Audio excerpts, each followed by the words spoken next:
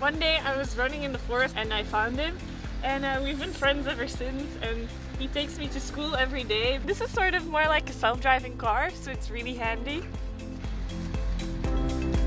Come on, Rocket.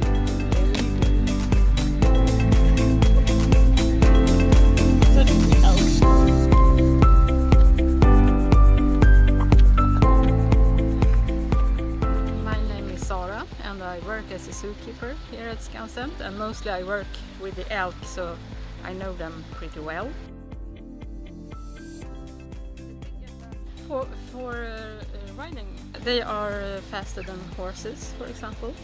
We have about 350,000 almost in Sweden, so it's almost as many students we have, so it would be perfect. Irgendwann habe ich immer davon geträumt, mit Elchen zu leben. Jetzt gibt es die Möglichkeit. Als Deutscher klaut man gerne mal ein Elchzeichen von der Straße. Jetzt ist es nicht mehr notwendig. Wir haben die Möglichkeit, auf Elchen zu reiten. So, ein Traum wird wahr. So, kommt nach Schweden.